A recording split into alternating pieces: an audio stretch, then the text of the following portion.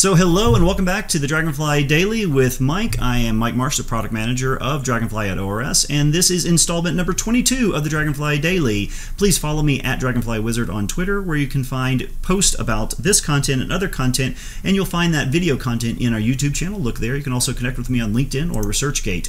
We are on installment number 22, lesson number 22. So today is Wednesday of this week. This is a reminder there will be no Dragonfly Daily on tomorrow or Friday. We will be giving 90-minute or on the order of 75 to 90-minute lectures as part of the CCEM workshop. Reach out and register for that so you can attend those live. If you are watching this Lesson 22 Slice Analysis on YouTube, hit that subscribe button, give us a like so we know that you are engaged and we have a viewing audience for this content. As I say, today is a lesson on slice analysis. Yesterday's lesson was on objects analysis, which does 3D shape analysis and intensity analysis on grains or fibers or pores, or something you have segmented and you wish to analyze in 3D. Slice analysis is the topic for today. It allows you to connect, or it allows you to compute, rather, measurements made on a slice-by-slice basis over a data set, which can be useful in some cases. Now, this slice analysis, we will be showing you that for slice analysis, you can pick any axis, so it could be one of your three orthogonal axes parallel to your data set, or it could be any arbitrary oblique axis. I will give you this warning, and I'll show you during the content that if you happen to tip your view away from the axis where you perform your analysis, you won't preserve those results. So your results are vulnerable to you tipping away. You'll see what I mean soon. You can make measurements on images or ROIs. You can also use a mask to restrict which pixel values are evaluated in a particular measurement. So you can either perform over every pixel in a slice or only the pixels in a slice marked by an ROI mask. You will see the ability to enable checkboxes and the ability to make selections. You'll see that checking the box allows you to specify which measurements you wish to compute, and then selecting measurements will interactively change which ones are plotted at any given time. You'll also see that you can interactively slice in the 2D view or on the slice analysis plot to do this correlative analysis, or I shouldn't maybe use the word correlative, but you are able to correlate the slice you are looking at in the 2D view with its position on the plot. Now, having said all of that, I know there was some interest in dual energy, so I'm putting this call out. If you are interested in dual energy, if you have core samples, if you have a medical CT scanner, and maybe you have access to reference materials such as calcite quartz, we'll actually be diving a little deeper into this if we initiate a collaboration. We can build a workflow pretty quickly in Dragonfly for being able to compute the effective atomic number and the bulk density, so your rho B and your ZF. So if you have interest in that, send an email to collaborate@theobjects.com so we can discuss that further. Now, we're not at questions and answers. This is my prompt to switch over to Dragonfly. Now here we are in Dragonfly. I'm going to import some data. What I'm actually going to import is, well, let's see. I want to import that data set that we used yesterday, which had some grains from the sand pack. So here it is, dry sand pack. I'll just pull all of this in for now. Now, let's do this from the beginning, shall we? So I'm going to remove everything except the dry sand pack. What I'm going to do is I'm going to do a simple binary segmentation on the grains inside the sand pack. And I'm also going to use a cylinder, and let's see if we can do that. So what I shall do is I will go to create a cylinder first. I'm going to create the cylinder here, turn on the visibility, and now I have it. It's here, it's in purple. I'm going to grab one vertex, bring it up to the top of my image, grab another vertex, bring it down to the bottom of the image. I'm going to double click here to go full screen. So that looks not quite centered. We'll move it a little bit this way. I'll adjust the radius. Now I'm going to come look at it in this view, and we'll bring out the radius a little bit more. That looks pretty good. We might slice through the data set to see how it looks. And we can see that the core barrel, or the whatever's holding the sand pack, might be a little askew with respect to the axis. So I'm going to take the top axis and tip it a little bit away, and then I'll go down to the bottom slice and I'll line up the bottom position. Anyway, I think that's pretty close, and so now we have a mask, or actually at this point we just have a cylinder. What I can do now is I can create a new region of interest, and I'm going to call this region of interest my cylinder mask. Now I can take my cylinder and I can add to ROI and add it to my cylinder mask and click OK. Now all the pixels here are labeled. This gives me the ability to take this ROI and use one of the features I like, which is split at O2. That'll take all the pixels covered by this region of interest and it will perform an OTSU automatic thresholding based on the histogram intensity of just those labeled pixels. So it must compute the histogram on all of that, then apply an automatic thresholding. That gives us two new ROIs, a background and a foreground, so the background should be the pore space, so I'll label this pore space, and I'll make it blue. And these are my grains. I'm not really going to use those right now. So here is my pore space, and here is my cylinder mask. Now I can make measurements in Dragonfly based on intensity or based on ROIs, and we'll see the sort of measurements that we can make right now. I'm not actually going to measure porosity by slice. I don't have that capability, but you're going to see we're 99% of the way there, and you'll be able to get the last 1% of the way on your own.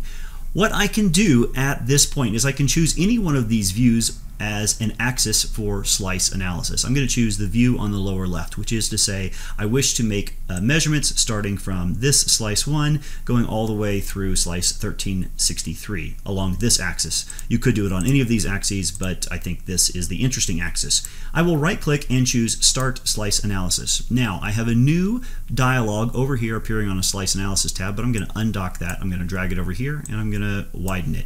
What we see here are the option to make measurements. The object I can measure could be a region of interest, such as the pore space, or it could be an image, such as the dry sandpack, and I have different measurements I can make depending on whether it is an image or a region of interest. So, dry sandpack, I can measure the mean intensity, the median intensity, etc. If I choose the pore space, now I have different options. So I have, one of them is ROI area. If I compute ROI area, then it's going to compute the area of that ROI on every slice. Now it's already done it, and you see down here that I clicked that checkbox and then I hit compute. Now in the table you see that there are measurements for ROI area. There are measurements actually for 1,363 slices, and the slice with the smallest area has 0 square microns, the slice with the largest area 21, I don't know, million or billion, so 21 million cubic microns, and the current slice, which happens to be slice 134, has this area. As soon as you click on any one of these measurements, you will see a plot. So this is how the square area of pore space changes by slice. So I can scroll through the data and I can say, oh, look, it goes up and then down and then up and then down. I can try and relate it to the image, and you can also use this index. So you can see that this is correlated. Now this is showing me slice, or this is showing me square area of pore space. Now this is not porosity, but it is directly proportional to porosity. So this porosity would just be this divided by the square area of our cylinder mask. Now we could do that measurement as well. So if I did a right click here and I asked for Start Slice Analysis again, and I dragged this over here, I could then come here and widen it, and I will tell it I wish to look at the cylinder mask and I wish to know the ROI area, and I will compute. Now, I will plot this as well, and it looks like, as we say, the area is constant over this entire field of view. Now, what you'll see here is basically the porosity that you want is this number divided by this number. So you could just export both of these numbers out into spreadsheet, so you could hit the save to save the plot, or you could click export, and then we'll export all of the tabular data computed over all rows to a spreadsheet. That will give you the porosity by slice. So you have the ability to view and inspect your data on this orientation. Now if I'm over here and I'm changing the slice number, it's not going to do anything. So obviously you want to change the slice number of this oriented slice. So I can do it this way, or I could do it this way. Here, let's look at the more interesting plot while we're doing it, or I can do it this way. Oops, I missed. Or we can do it this way. If you have multiple measurements, we'll see that in the next example, you can have multiple plots if you have multiple measurements made on the same object. In this case, this is one measurement made on pore space, and this is a separate measurement made on cylinder mask. Now, I mentioned that if you tip your plane and you go to a different orientation, so if I tip this plane, oops, let's grab it, tip it, I no longer have these measurements. They're gone. I don't have them anymore. If I want them, I have to compute them again. Even if I come back to the XY plane, those measurements are gone. I'm sure we will add a feature so that we can keep track of all of the different orientations you've made, but for now, it is not there. You lose those measurements if you have not exported them or saved them. So that is your warning. All right, I'm going to remove these data. Let's just do that, and I'm going to import a data set that I got from the Digital Rocks portal. So I'll show you that data set if you wish to get the same data and follow along. So we'll point Google to Digital Rocks portal. And once inside, we will click the Browse Published Projects page. Then you could search this page, Control F. You could search this page for dual. You will find Dual Energy Medical CT. So this is a collaborative project done by Masha Pratanovich at University of Texas and Rodolfo Victor at Petrobras. I've met a few Rodolfos from Petrobras, but I don't think I've met Dr. Victor here.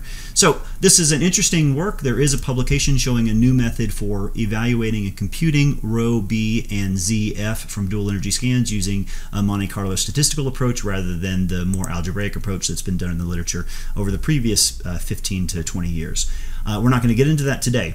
There are two data sets, or I should say there are three different data sets from three different segments of core sample, and for each one there is the 100 keV scan, the 140 keV scan, then there is their computed rho B. I say rho B for bulk density. Here they're using the term rho E, but there is a mean rho intensity or a mean bulk density for every pixel and the standard deviation, and likewise for effective atomic number. I don't know what this is. I haven't had a close look at this paper. What we're going to do is use these two data sets. Now, I already have those in my workspace, or I should say I've already downloaded and unpacked the zip file. And so if you unpack the file that you download from there, it usually comes as an archive.zip. And then if you open up the archive.zip, there will be a folder called origin, and then folders marked 435, 436, etc. I've renamed my folders so I can keep track of them here. And what I want is folder 435, which has an images folder, and then has this raw file. This is the raw medical CT scan data acquired at 100 kVp. It says KeV. I suppose it's kVp.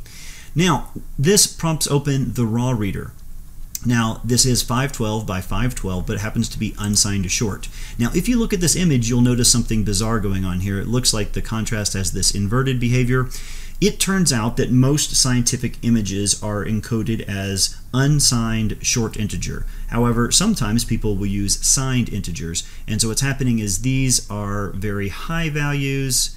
Well, I can't really explain why the numbers get wrapped around when you misinterpret signed integers as unsigned. All you really need to know is you can click this checkbox and then you'll have proper interpretation of this image. So here's the core sample, here's some reference materials, and some sort of chassis or loading sample that has some screws on one end. So 512 by 512 by 758, unsigned short, signed data, click next. The data size here, or the pixel size I should say, is specified on the Digital Rocks portal page, so it's 0.488, 0.488, 0.488, and 1.25 microns per pixel in the Z. So this is the 100 keV image. Now I could choose import another data set and click continue, and here we'll grab the 140 kVp. So I'm going to go up a couple of folders, then choose the 140. Here's the other raw file, and I will choose next, and I have these parameters are already set from the last time, so that looks good. I'll click next. And it does still need to know the pixel size, which was 0.488 and 0.488 and 1.25. Now I will click finish, and it should load both of those data sets into Dragonfly. Darn it, my captions are not showing. All right, captions are showing again. Okay, I have these two data sets, 140 and 140 kVp. Now, you could try and align the two data sets if they're not aligned. They're just a little bit off. Probably won't be too destructive for what we want to do here. Now, I have these two data sets, one is 140 and one is 100 kVp. Now, with slice analysis, I could just right-click on a view, choose slice analysis, and now I could say, well, I'm interested in mean intensity of the 100 kVp sample. So I could choose mean intensity. Maybe we'll do mean and median and hit compute. Now it's going to go through all 758 slices on that image channel and compute the mean intensity by slice and the median intensity by slice. If you are paying attention and you're thinking ahead, you're saying, well, do I really want the mean intensity over the whole slice? I probably only care about the core sample right there in the middle. So if we look at mean intensity, we can see, okay, there's some mean intensity here, and it goes up and then down. So it goes up when I have sort of some other things in the field of view, and then down. Yes. As you have noted, this mean is being weighted by all of these air pixels around the outside, so that's not what we want. We clearly want to apply a mask. And we could, if we looked at mean and median at the same time, so I'll do a control click, we can see, interesting, the median is changing on a slice-by-slice basis in an interesting way. We might want to dig into that deeper. But we do know that we want to apply a mask. So let's create a mask. So we'll do it the same way we did before. I'm just going to drag slice analysis down here. I'm going to go to the shapes panel, create a new cylinder, turn on the visibility of the cylinder, grab one vertex, move it to the top, grab another vertex, move it to the bottom. Whoops, I grabbed the edge instead of the vertex. Let's move this so you can still see the captions. That's going to take some getting used to. I'm going to double click to go full screen. I'm going to reposition the center of this. That looks pretty well centered in that view and looks reasonably centered. Maybe make a little adjustment here, but probably the best view is to come over here. So let's position it in this view and we'll drag it out and I'll scroll through. Okay, I don't have any of the core barrel, and I'll also look at the second image to see if yeah, we can use the same cylindrical mask. Now at this point I just have a cylinder object. I don't have a cylinder ROI, so we do want to create a cylinder ROI. I'm just going to close the slice analysis so I can see the rest of my Dragonfly screen. So as we saw on the previous example, we will just go to segment, create a new ROI, and click OK, and now we will take cylinder and we will add to ROI, and there we are. And so this is our cylinder mask. Now if we then, what is this window down here? Is this my zoom window? Hopefully that's not in the way. Now if we repeat our slice analysis, so let's say we come down here, right click and do start slice analysis, we can once again make measurements on the 100 kVp sample. So the sample I want to study is the 100 kVp sample. Do I wish to use a mask? Yes, let's use the cylinder mask. Now let's once again compute mean and median and hit compute. Now it's going to go through and compute those measurements every slice by slice, computing the mean intensity and the median intensity, but is only going to evaluate the pixels covered by the mask. So now my mean will not be weighted by all of those air pixels outside the mask. Okay, now we have mean intensity and median intensity. I click if I want to see both, and so maybe on some slices there's some deviation, on other slices it looks pretty close. And so places where it dips are probably places where there's some fractures or maybe some fracture infill. Let's turn this off for a second. So if I increase the contrast, you can see there's something going on this slice, whereas when we look at some of these other slices we don't have as much. So that's interesting. So that is how we would evaluate the mean and median intensity of this, and if we create another slice analysis, we can look at the other at the same time. When I say that, I mean we could create another slice analysis to probe the 140 kVp sample at the same time. Let me move this up. So we could choose to probe the 140 kVp sample, use the mask, and again choose the mean and the median and hit compute. Now, all the measurements that we've made so far have been computed down this nominal z-axis, just looking at xy slices. Now that's arbitrary. I can, as I say, tip the orientation of my view and make a measurement. So if my data set is not aligned with that axis, it's really no problem. So I can select this and maybe select this, and now I can scroll through the slices and see how the two correlate. Now if I'm doing two different samples, I might want my windows the same width, and now I can whoops, I should have grabbed on the other one since it is in the foreground. So we're looking at the two different data sets, the 140 here and the 100 here. As I mentioned, you can export the data at any time you want, and just to show you that you can do the work on an angle that's not the XY axis, I could, for example, take both of these, and if they happen to be rotated, like if they happen to exist like this in the workspace, then I could interrogate here. Now I probably should have tipped the cylinder at the same time. What happens if I hit undo? Yeah, they're both undone. Let's select all three at the same time and rotate. Now if instead of going down this slice, instead, let's go to track mode, instead I want to whoops, I meant to grab this. So I could always tip this plane so that it is normal to this axis, so we could scroll down looking at data this way. So if we do that, then we could repeat the analysis just by right-click and choosing Start Slice Analysis. So I think that's everything on the agenda. You can make multiple measurements on images or ROIs. You did see there are some limitations. If you tip away, you'll lose your measurements. You also see that we can't make measurements on multiple image channels or multiple ROIs and show them both on the same plot, but you can do it with multiple plots. I just thought of one more thing I should mention. When you are doing slice analysis, we looked just briefly at some of the measurements you can make. So under images, you could see min and max per slice. You can see range and mean, standard deviation and variance, etc. You can add your own measurements. So maybe we could cover that in a Python lecture, but you can add your own measurements that will appear in the list. There are also measurements I also want to cover when the measured object or the object studied is an ROI. There are different measurements. And so one of these is, for example, perimeter of the labeled ROI. So if you are doing bone analysis and you want to know the endocortical perimeter or the endoosteal perimeter, if you want to do the endoosteal perimeter, then you could just segment the medullary space and then compute the perimeter. So you'll also see moment of inertia measurements such as these I and J, and gosh, what's TH? I don't remember what TH is. We'd have to look. Oh, it says right there, mean thickness. So it'll be the mean. Oh, wow, that's nice. We have a mean thickness per slice. That could come in really useful. So that's going to measure on that ROI on a slice-by-slice basis. All right, that is it. Let's move on to questions and answers. Let me see if I can pull up the Q&A. I saw lots of questions popping up. All right, it looks like Dragonfly software causes lag in the video feed, or it's just my crappy internet. That doesn't explain why your mouse movements are not synchronized with your voice. Yeah, I don't know why. I mean, we could consider switching away from the Zoom platform, but otherwise I'm not sure what the answer is going to be. Next question. So Matt in New Mexico never sees any kind of lag.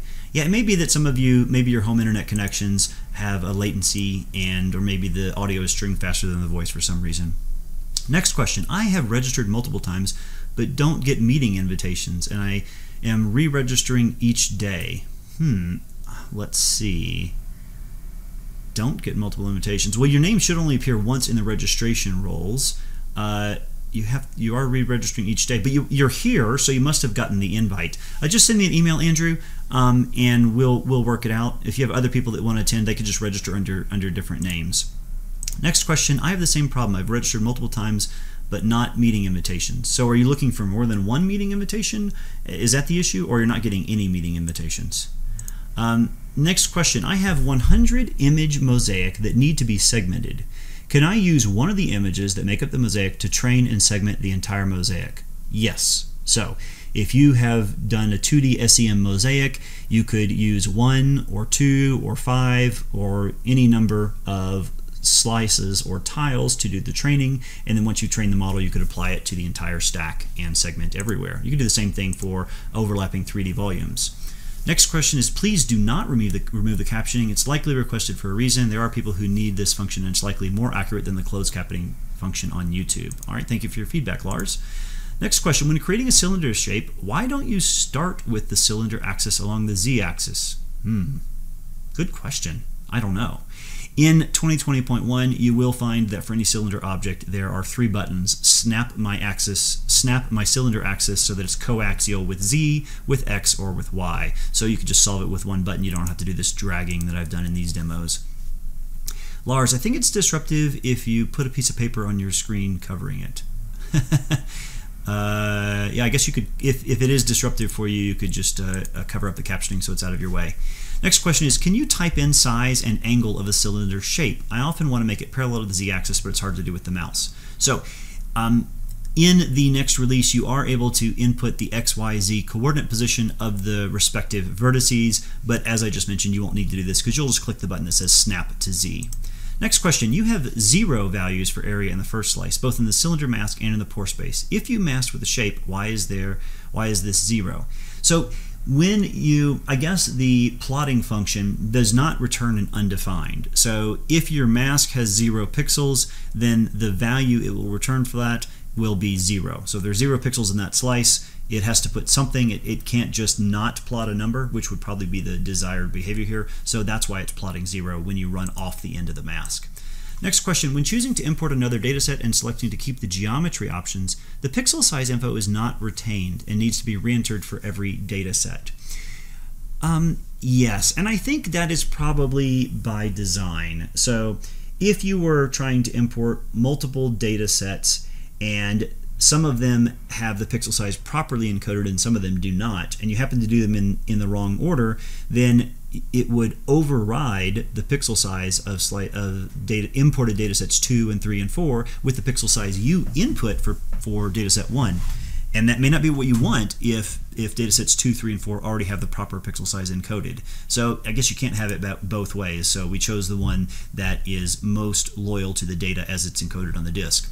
Next question is, can we add annotations to the plot and save it? There, I believe, is no capability for adding annotations. However, you can save the plot. If you click this Save button, you have the option of saving as a graphic, such as a PNG, or as an encapsulated postscript for a manuscript quality plot. But also, as I've noted, you could just save the data. So if you click Export, you can save the whole thing to a CSV, and then you can make the plot in another plotting tool that gives you maybe a little more flexibility than what we've implemented in Dragonfly. All right, next question. Does Dragonfly allow for calculation of circularity of each object, either in 3D or 2D? I think the short answer is no. The long answer is we would have to see what your definition or ImageJ or whatever your reference definition is for circularity. And then we have to see if it matches up with any of the calculations we have provided. We do have aspect ratio. We may have equivalent spherical diameter. I know we've done that as a lesson example. So if you want, you can log a request or tell us what circularity is there or what circularity you find useful. Not just showing it in ImageJ, but maybe showing the paper where it was described so we can understand when it's best to apply. Next question, upvoting of questions is still not showing. Ah, darn it. Well, let's look. I thought it said you could see all the questions and you could upvote them. Maybe I missed a checkbox in the Zoom preferences. Next question, could you consider a lesson in dealing with non-uniform brightness for segmentation?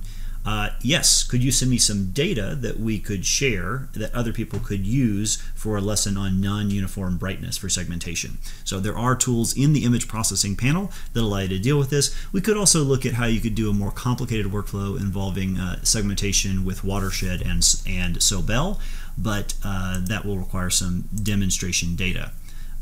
There's no meeting invitation for the day. How did you guys join the meeting if there's no invitation for today? Is there a way to specify precise dimensions and orientations for shapes, planes, etc.? I'm having trouble aligning it. So there you go. Everything you want with adjusting the parameters for your shapes has been remedied with the update in Dragonfly. You know, you guys are very interested in that, and you've been very patient. I'll just very quickly, I know you can't see the captioning.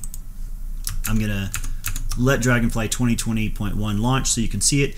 We do have the ability on some, whoops, where are my captions? Captions are on. Captions are on. We do have the ability to grant beta testing, so we're looking at a approximately 10-day horizon if things hold steady for when we will release 2020.1, but you know, nothing's done until it's met all of our critical bug testing. However, if you would like to use it before the official release, we are offering some limited beta testing so we can get you that in your hands. Now let's see, okay, we're still waiting on the 2020 to launch on my machine. Then I'll show you this parameter control for shapes. Is it possible to omit the occurred crack from the ROI in order not to consider its calculation in porosity? Yes, so you could subtract it from both. So you could segment the crack and then subtract it from both your pore space segmentation, and you could subtract it from your cylinder mask. Then it would not be enter into your quotient. Next question is, we used to get a daily reminder for the old set. Since the set of news tutorials began, we received an email with a link to join the meeting, but stopped receiving daily reminders. Okay, I understand.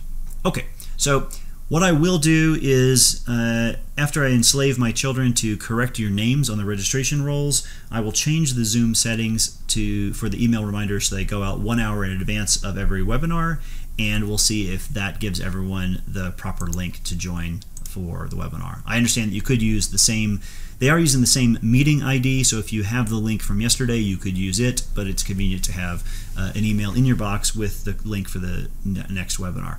Next question, you once gave me a plugin for sphericity. I'm not sure if it is available in the Infinite Toolbox, but it can answer the previous question. Okay, I don't know if sphericity is there or not. Maybe our sphericity measure that we demonstrated at least once would meet the circularity requirement. So we'll have to look and see if we can get that in the Infinite Toolbox or just part of the production release. I am unable to find the checkbox for signed data. Can you repeat how you got this? So this is only going to occur if you are telling Dragonfly that the data is not char or byte. This is only going to be valid if you're telling it that it is type short, and then you will find that checkbox showing up on the screen. So let's see if my Dragonfly is open. Oh, it's prompting me, do I want to restore an autosave session? I'm clicking no. All right, we have captioning on the bottom of the screen, and we're going to just, let's see, let's have a data set.